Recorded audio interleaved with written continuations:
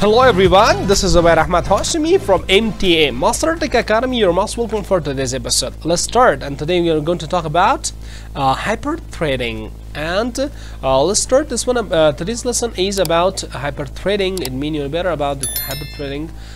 We have hyperthreading. Thread itself is a single process is called thread. And we have single thread and we have double thread. We have hyperthreading, and this is called they are the mechanism or the method or the technology which a processor might have support this one. Nowadays in this technology there are most processors are available. They are just supporting this technology. This is a key point for whom they are working on their computers. In a one PC they are using one PC and they are installing a different operating system in one system. For example, they are using for virtualization.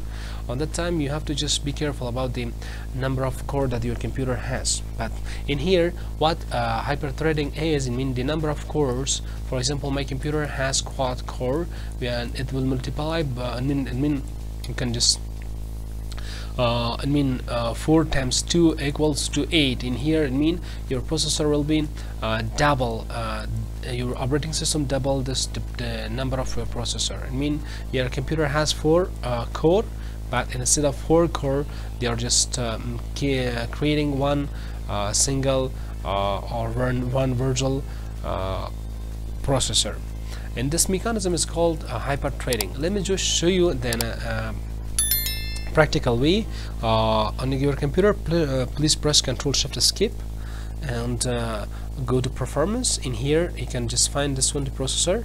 I'll list on this one. My computer is MQ, and Q stands for quad core. Quad means a Latin word, and better mean quad. My computer has 4 cores, and it multiplies by in here we have logical cores, I mean 8. From where what comes, it means that my computer is supporting hyperthreading, which has 4 and it is plus 2 it equals to 8. It means my computer has LPC. It means logical processor. It is very important for whom they are just using, for whom they are just